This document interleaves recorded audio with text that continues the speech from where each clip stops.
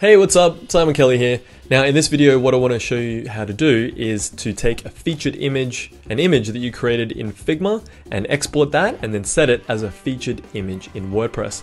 Now Figma is a design tool. It's pretty awesome. It's it's like kind of like a browser-based tool of like design mixed with Google Docs in the way that you can collaborate on something with someone else at the same time.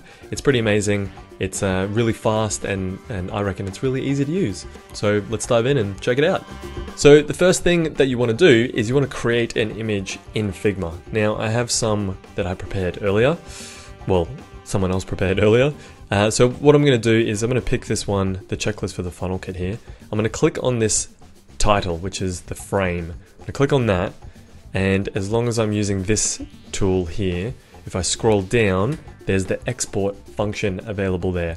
Now I'm going to make sure that's set to JPEG because that's what I want to export as. JPEGs for images like this will generally be a good mix of low file size and high quality image. So I'm going to click on export there, and then I'm just going to change the name to checklist for the funnel kit. Mavericks Club, check that in there. Save. Right, fantastic. So the next thing I want to do here is I want to optimize this image to make it as fast and small as possible while maintaining good quality of the image. So there are many tools for this, and one of the online tools I really like is Tiny PNG or Tiny JPEG. They're both the same tool, so tinypng.com or tinyjpeg.com does the same thing. So you can do upload PNGs or JPEGs and it'll reduce the file size. You just drag and drop it there and it'll give you the new download link. But I've recently found, well, in the last 6 months or so, this tool called TH-MakerX. Now, it's a difficult one to remember, so I've got that pinned in my doc. Now, I've set up the settings here so it outputs as a JPEG, it puts a _RS, which is just resize, in the file name. This is just something I like to do so it doesn't replace the original file. And then I don't want it to be bigger than 2000. So that's my settings there, and the image resolution I've got at 72. And you can see some of the other settings.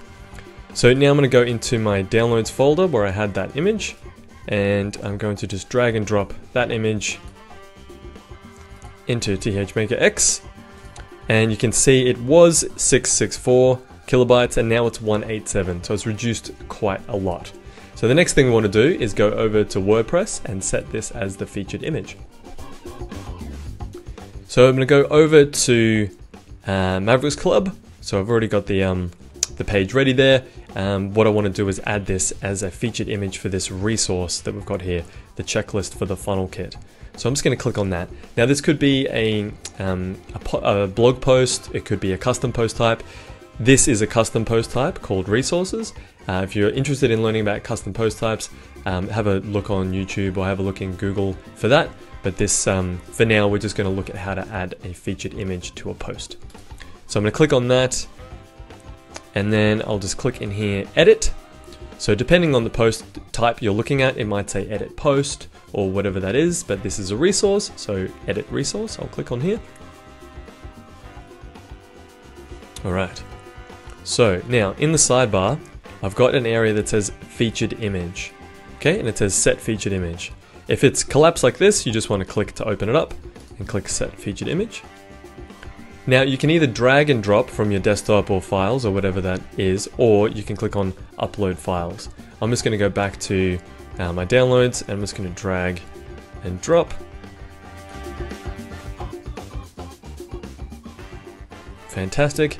Usually he would add in an alt text to make it more search engine friendly, but because this is a membership area, I'm not going to do that. I'm just going to go set featured image,